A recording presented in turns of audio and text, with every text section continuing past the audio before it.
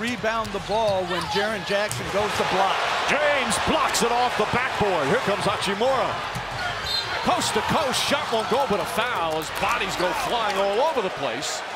Jackson and Hachimura, good effort from both teams. How about the chase down by LeBron James? This late, this great, comes out of nowhere. Perfect timing. We've seen that movie before. And the sequel's never as good as the original.